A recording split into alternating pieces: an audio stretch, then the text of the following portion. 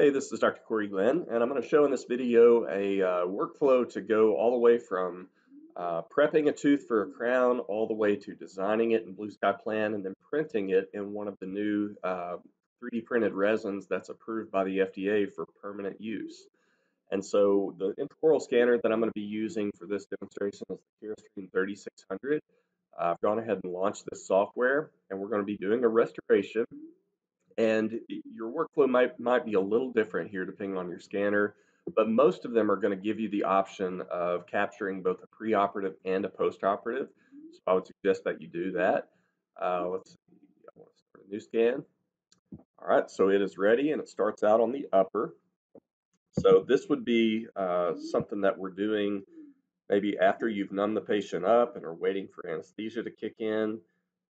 You can go ahead and knock out the majority of your scanning during that dead time so that once you prep, you can really just image one tooth and hopefully have a finalized model.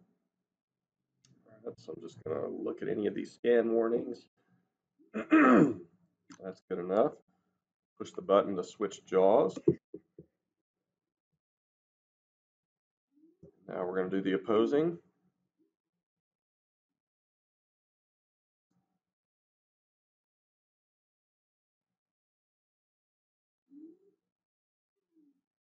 And I don't think I said it, but this is going to be a crown on tooth number 3, so the upper right maxillary molar.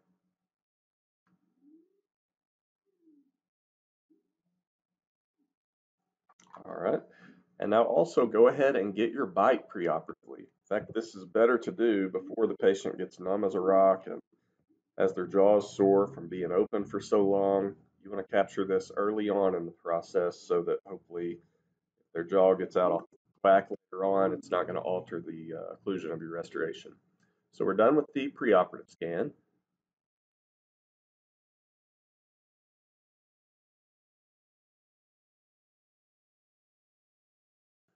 All right, so now we have the opportunity to do our postoperative scans. So for this one, I'm only going to be doing the upper, and I want to take this cut tool and I just want to cut that tooth out that has been prepped.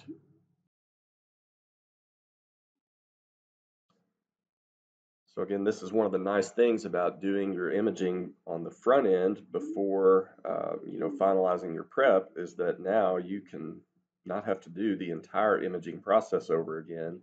You can just cut out that individual tooth and then just image that. It'll be far faster. Get the patient out of the chair quicker. Okay, so that's all for the scanning. Click next.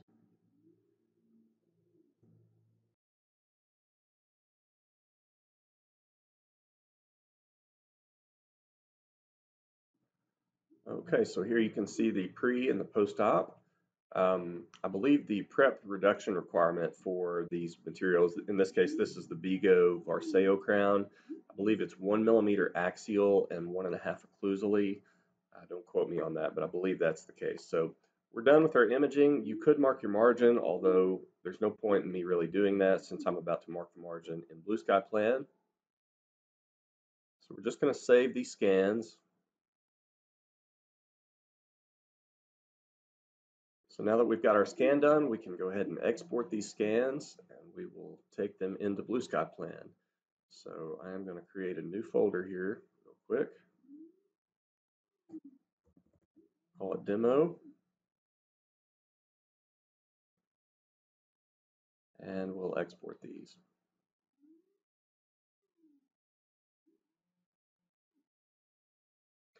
Now while that's exporting, we can go ahead and launch Blue Sky Plan. And again, this will be your opening screen. And in this case, we're just doing a simple crown. So we're going to click on Crown and Bridge. This is going to be a conventional crown. And now we'll go under this folder, Demo, that I just created. It'll be a little easier to see if I get into this view. Okay, so we got a bunch of scans here. We can go with the mandibular pre-scan, the maxillary prep scan, and then we want the maxillary pre-scan as well, because I am going to use that to reference when I'm designing. Those really are the only 3 that we're going to need here. The rest of them just don't worry about. Okay, so when you bring those files in, you're going to see that you first have to align everything. So the software needs to know what's up, what's down, and you'll see that it's got kind of a global relation relative to the little skull that's in your bottom left corner. And so there's multiple ways to align. I'm just going to choose a partial model alignment, and I need to click on the maxillary arch or the mandibular, whichever one you want to do, and we will now continue to alignment. And then you're going to follow the prompts in the upper right of your screen. So it's going to first ask for a lingual cusp of a molar, and then an incisal edge of an anterior, and then the buccal cusp of that molar. And now, as you can see here, everything is lined up with the skull down in the bottom left. So we have the anterior teeth facing forward, and we're ready now to go ahead and continue. So here are our models, and we've got 3 models. If you look in your surfaces panel, you can toggle these on and off. The yellow is that preoperative model. We don't have to have that, but I think it's a beneficial thing to have it when you're designing your crown, because you can look at it, the tooth that you're designing relative to their preoperative condition. And that may be helpful if they've got an odd bite, or just for recreating the overall shape and feel of that tooth. And so the first thing that we're going to need to do is add a tooth. Now I could do that here. We're in the model editing panel right now, as you see, but let's go ahead and jump over to the crown design module. And with that done, I can right click this lower model and hide that for the moment. We just want to add the tooth. So go up here to the add tooth button, and you've got a lot of libraries available. You know, having planned a lot of these, I think the appearance of these teeth is most similar to this Mitch Hurst flat anatomy library, although you could make any of them work. So I'm going to click one of those, and now I need to hold the shift button and left click once. That drops the tooth into place. Now to move it around, go to your tooth editing panel. If you don't see that tabbed over here, you would just go to Panels, Tooth Editing, and I want to choose Manipulate Model. And now when I hover over that tooth, you're going to see that widget pops up, and now I can begin positioning this tooth. So I want to get it in the approximate position based on the adjacent teeth, and then I need to make this a bit narrower. And here I can't see the node that I need to grab on this, so if you right click this model, you can turn the transparency on, and now you'll be able to see all the parts of that widget below. So I want to size the contact to where it's slightly impinging into the adjacent, as you can see right there, but not too much, just a little bit of impingement. And the software later on in the steps is going to cut away any of the impingement areas so that you have a good contact. And now I just want to look at this from all different directions. Now one of the first directions I look from is straight on either mesial or distal, because here you can see that this buccal cusps are kicked out from where their adjacent teeth are. So I can tilt that a bit, and at any point if you want to bodily move the tooth, instead of using these arrows, just grab the tooth itself. And so as I do that, I'm looking, and it looks like the central groove height is about the same as the adjacent teeth. The angulation of the cusps is the same. And now I can look at it from the more occlusal angle, try to get it centered in between the teeth, again making sure that you've got a little bit of contact between the adjacents. And then we need to scale it buccolingually. Now you could just eyeball that, or this is again nice to have that preoperative tooth. So let's turn that on for a moment. And now when I look at this, I can see that that tooth is a bit large in a buccolingual direction, and I can scale it down slightly. And this is going to make the patient feel like it's their original tooth, right? It's not going to feel like some giant foreign object in their mouth. So I like the overall size here. If we wanted to further try to match this tooth, then we can now do that by going up and down, trying to get that central groove height the same. Pull this over just slightly.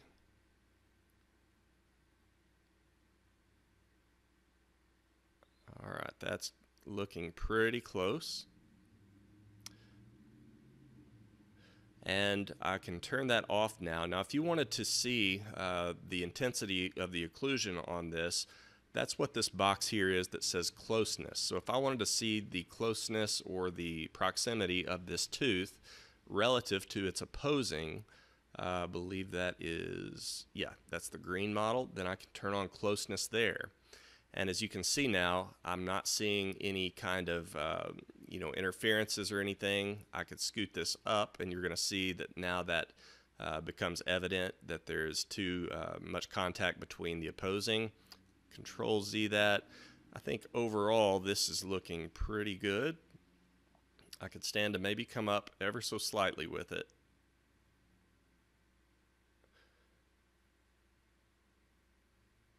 And once again, just looking at these cusps, maybe come down just a bit. So I'm seeing a little bit of pink in there. That's pretty ideal.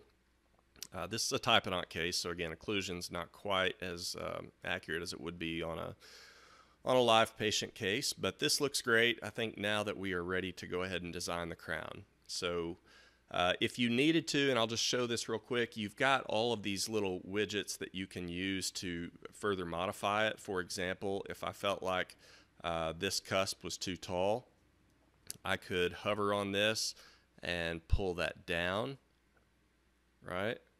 Or here, you've got that. Let's Control Z those changes. You've got just generic add and remove tools, and you can affect the spot size. So here I'm adding height to the central groove. And once again, I'll just undo that. And finally, you've got the smooth function. So if you feel like anything is excessively rough or too much anatomy, then we could modify that with the smoothing tool. But this looks great. There's no impingement into the opposing, so now I'm ready to begin the crown. So in your Restoration Design panel, it'll either be tabbed here or you can go to Panels, Restoration Design. I need to tell it what type of restoration I'm doing. This is a conventional crown. It's on the maxilla, and then we just have to define what the models are that we're building this crown on. So the model that we're building the crown on is that blue one. The crown that we're using, in a case where you had multiple teeth in there, you would have to designate which of these you're turning into the crown.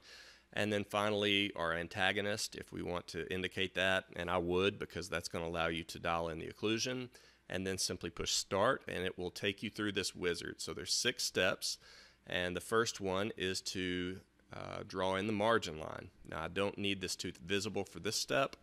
I'm just going to zoom in really closely here. And while holding the shift button, I will drop left clicks right on the margin and be as accurate with this step as you can be, because this is obviously going to really affect the overall fit of your restoration if you get off on this. And for me, it's easiest to see this when I look at it, at about a 45-degree angle or so. If at any point I drop an errant point like that, I can always grab that node, and while holding shift, I can pull it back into the right position. Now let's spin it and look from this side, and we'll just work our way around until we get back to where we started that margin. That one needs to come down just a bit.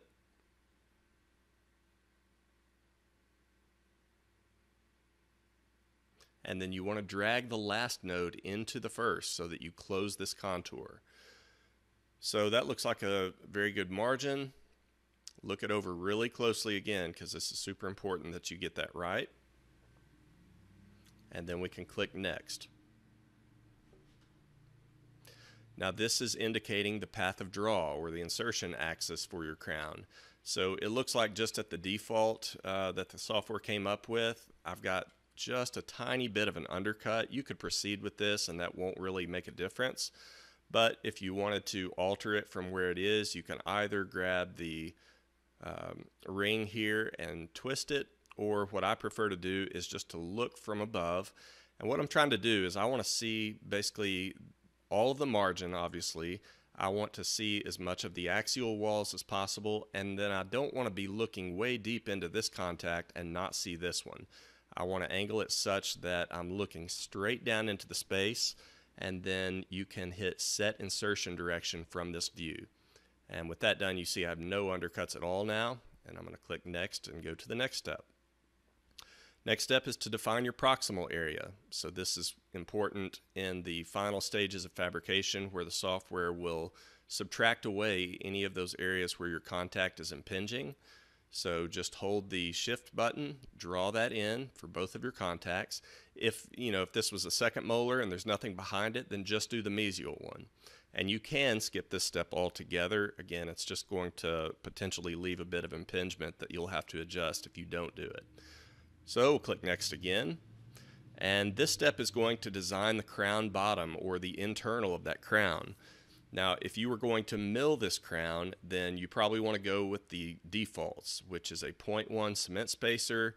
There's going to be a 1 millimeter area from the margin, this indicated in green, where there's absolutely no cement gap. And I would just go with exactly what the defaults are. However, for this circumstance, I'm going to do a printed crown out of the Bego permanent resin. And so when you're going to do a printed crown, you need a larger cement spacer. I would bump this up to, and it will depend on your printer, but I'm using a really accurate printer for this. I'm going to go with a 0.15 crown cement spacer, and I need to reduce the amount of no cement gap. I'm going to take this way down to maybe 0.1. Again, this is the difference in milling versus printing. Printing is inherently going to be a little less accurate, so you need to build in slightly bigger tolerances. Plus, with this Bego permanent crown resin, you're going to be bonding this in, and so it's not as important as if you were, say, cementing it with just conventional cement. Everything else looks good. You can alter your minimal thickness here if you want, like if we wanted to make sure that there's no areas of less than 0.6, then we can bump that up, and now you see that that minimal thickness has grown a bit. And now I'll click next. And even bumping it up like that, there's no areas where I have any of that minimum thickness shining through, so everything's good. You've got the opportunity at this step to go ahead and alter your tooth. In fact, some people don't even really position a tooth until this step. I like to do it on the front end though. So you could smooth, you could drag it a little more. If this was not lining up somewhere, I could use the smooth tool and I could pull this back, or the add remove. But you do have the opportunity here to make changes. And I'm happy with that, so we'll click next. And this is going to merge the inner part of the crown and the outer part of the crown.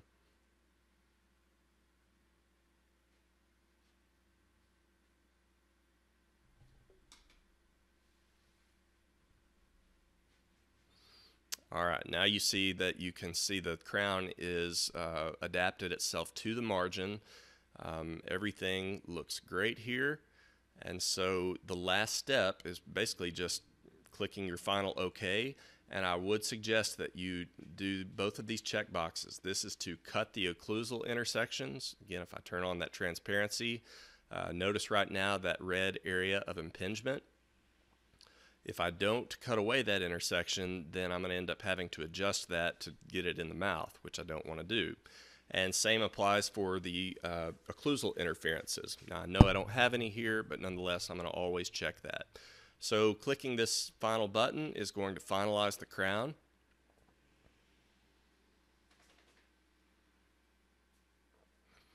And now we have our completed restoration. And this is ready to be printed or milled. If you are going to mill your crown, if you have an in-house mill, this will export with the construction data. Again, in my circumstance, I'm just going to end up printing this, but you can see we've got plenty of thickness. You can see right here that cement spacer that's built in of 0.15. So now I just need to export this. So File, Export Data.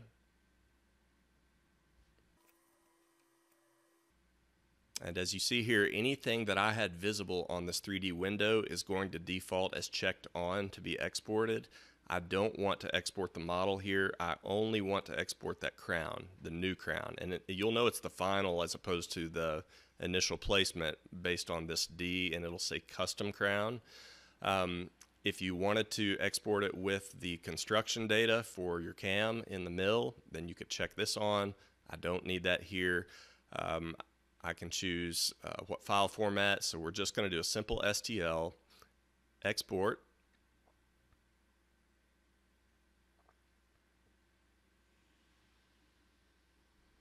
Now choose your folder that you want to save this in, name it, and we are now done with the crown design. So a very, very quick and easy process. I wasn't watching, but that may have taken 5 minutes, and so at this point the last thing that I need to do is to fabricate this crown. So I'm going to launch my Rayware software. I've printed this Bego resin mainly on 2 printers, the Formlabs Form 3B and then also the Sprintray Pro. I have the Pro 95 and the Pro 55. The Pro 55 is the more accurate of the two, so I'm going to set my printer to that.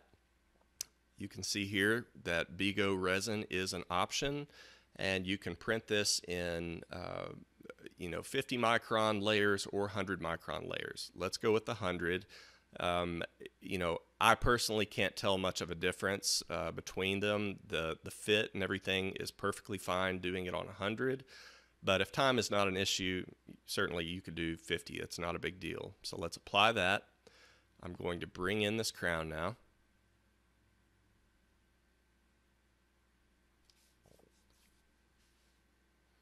And then we can position this crown. So we'll put it right in the middle of the build plate. For the most expedient printing, I want to orient this so that it is as short as possible. That looks pretty good. We just need to build supports under it now.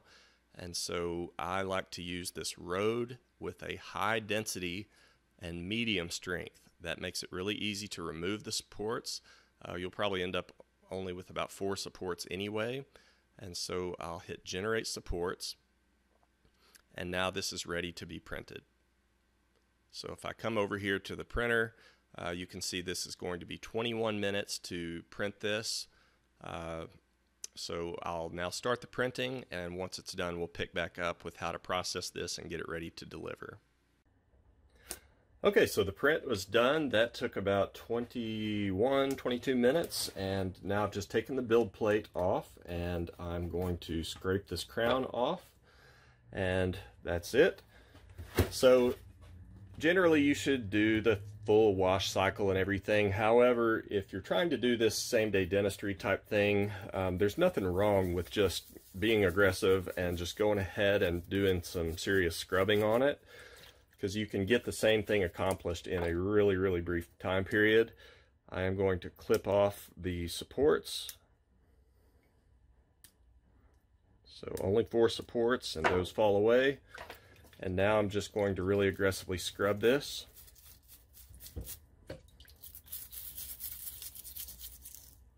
In particular, the occlusion where there could be some pooling of material, and the internal. Internal probably is the most important. And let's really get that rinsed off very well.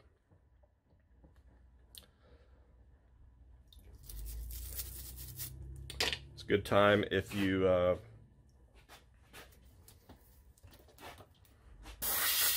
need to smooth up any of those support spots. This is a good time to do it. So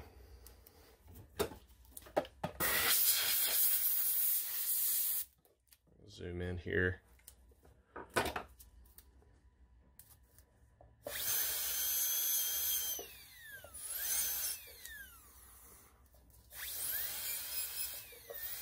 You'll always have a little bit of a rough spot there where the support comes off. You can look at your proximal contact, and difficult to make out on the video, but right there you can kind of see in the light, that is your contact.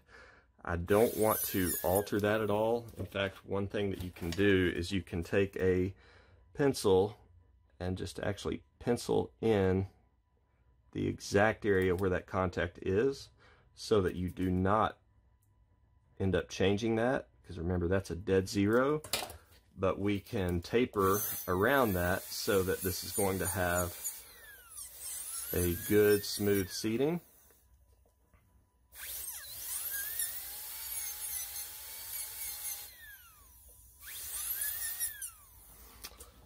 All right, and then wipe it off one more time. Make really good and sure that this is clean.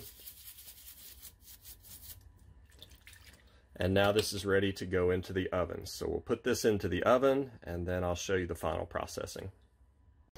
Okay, we've completed the curing cycle and we've got a nearly finished crown. And I don't know how well you can see this on the video, but there's always going to be a bit of a frosted appearance to these. And what that is the filler particles. Remember, this being a permanent resin, it's highly filled. And there's always going to be some filler particles that are exposed at the surface, giving it that frosty matte appearance, and so we need to remove those. It's recommended to use a sandblaster. So this is just a really cheap job off of eBay, about 20 bucks, and I'm using aluminum oxide, and now I'm just going to blast this and get rid of all of that frosty appearance, both inside and out. And this is not only going to help it look better, but it's also going to add to the polishability and the bonding strength once you go to bond this. Okay, so sandblasting is done. And now we just need to polish. Now the internal, I'm not going to do anything to it other than just dry it out and make sure that there's no particles. And now I'm going to run over to my benchtop lathe and give this a quick polish. Okay, last step again. Hopefully you can see here that we've got this matte finish on the crown. So now I'm going to turn on the lathe. And this is just some polishing compound like you would use for a denture or any kind of a acrylic appliance. And now I'm just going to go over this lightly. You don't want to get real aggressive with it and then end up altering your contact and changing anatomy. I'm just barely applying any pressure to this. And I would suggest that the wheel is turning this way, so polish down towards your margin. Don't polish against your margin because you might end up altering the fit. I'm doing all the axial walls of this crown. And that's what you got to be careful of. It's not supposed to happen when you're videoing and doing a demo. So I just sent that shooting across the room. And then on the occlusal, same thing. Kind of use the corner of the wheel to really get into all the nooks and crannies. Another good way to do this, if you prefer it, is a Robinson bristle brush with some polishing compound in a slow speed handpiece, just a straight cone handpiece. That does an excellent job as well. I just happen to have this right beside me at the moment. So now you can see that this has got a nice luster to it. Great anatomy. Get all that polishing compound out of the grooves. Now, alternatively, some might choose to go ahead and just sandblast this and then bond it in and do your polishing intraorally. I would prefer to get that done before I put it in and then just be removing excess cement. So that's all of the polish, and let's just look at the fit now. So this was our original model.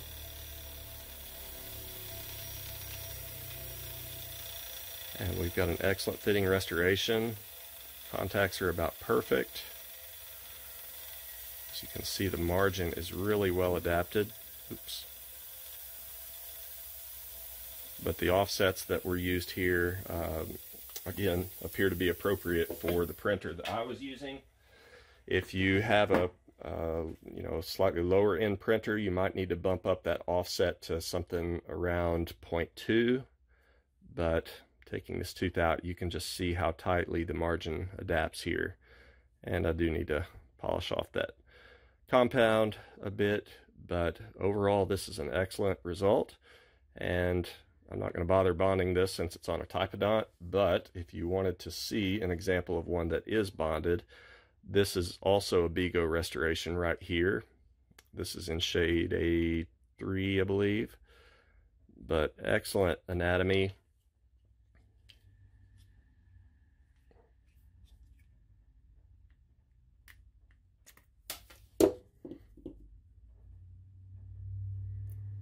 And once you bond this, the margins just disappear. So really great fit to these. So that's really the entirety of that procedure, all the way from scanning to prepping, to design, print, and then polish. Everything except the bonding process. So hope you found that helpful, but this is a material I've been using for a while now and found to have great results with, and really has held up well in the mouth. You know, I've not been doing these myself. I've been doing them for other people, going on 6-8 months now, and I've had no breakage to this point. I've even been using these off-label in full arch hybrids with excellent results. So great material. Hope you found that useful.